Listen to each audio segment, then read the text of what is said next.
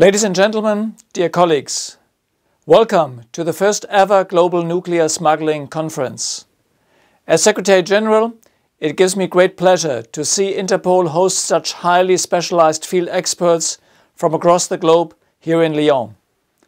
In May 2011, Interpol established its CBRNE program. The creation of this program results from the tireless, collective effort and vision among some of you here today.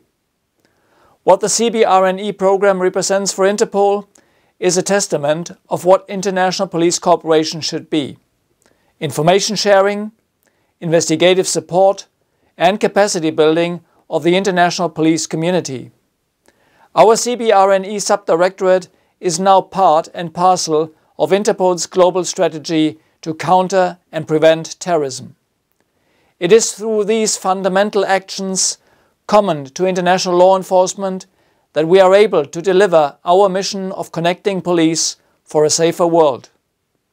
This event is of particular importance as it takes place in the lead up to the final Nuclear Security Summit to be held in Washington, D.C. in March 2016, which will gather 52 world leaders, director and secretaries general of 4 international organizations around a common goal: securing our communities from the global threat that is nuclear smuggling. The achievement of this goal is only possible through the dialogue that experts like you are about to have through international platforms such as Interpol, effective enablers of international cooperation in specialized law enforcement fields. The timing could not be more appropriate. I am confident that the work prepared for the next 3 days will be pivotal and instrumental in shaping the action plan Interpol will take to the Nuclear Security Summit in March. I would like to also share with you the conviction that through this action plan, Interpol will play its supporting role to its fullest extent in assisting member countries to build a safer world. Throughout the course of the conference, I invite you to keep an open mind with regard to how nuclear smuggling interacts with the globalization of security threats.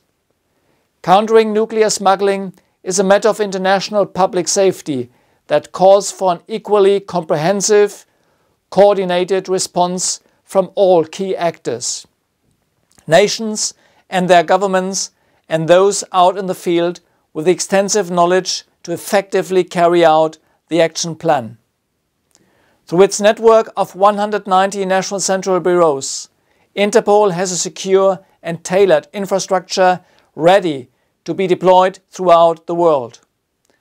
As will be discussed further by our colleagues, pursuing a network of networks is key to continued interoperability between our systems and is the key to an efficient, coordinated response. As the largest police organization in the world, Interpol offers all its member countries with an effective platform to address global security issues. What I wish you to take from this conference is the importance of building on that network. Crime does not operate within a vacuum, just as it does not operate exclusively within borders. On behalf of the organization, I would like to thank you for your presence at this conference, and above all for your dedication towards the fight against global nuclear smuggling. Thank you and have a great conference.